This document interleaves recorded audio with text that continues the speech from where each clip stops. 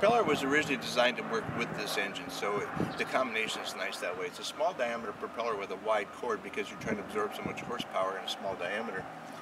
Originally, the propeller from the front of the crankshaft of the propellers is considered a 2-inch hub. There were 2 or 3 airplanes that they played with that used a 5-inch hub, and you gained 3 inches of putting the propeller further forward, an extra 3 inches. I had an aft CG problem, which I'll talk about later, but I ended up converting about 2 years ago to the 5-inch hub. In the process of doing that, the front of my whole cowling had to come out further, the extra 3 inches. Originally, the airplane was designed with just a kind of a triangular shaped area here for the air intake.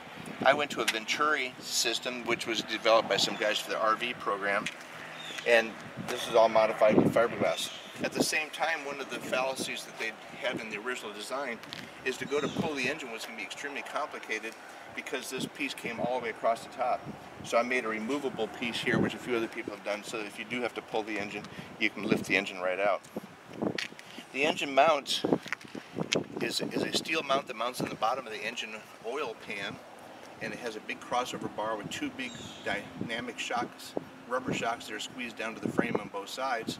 And then there's one huge rod end on the back that you can adjust the attitude of the engine a little bit. But once it's set, you don't do any changes of the engine. So basically the engine is carried on 3 points. That same steel frame, that basket that holds the engine, is where all the apparatus is for the nose gear.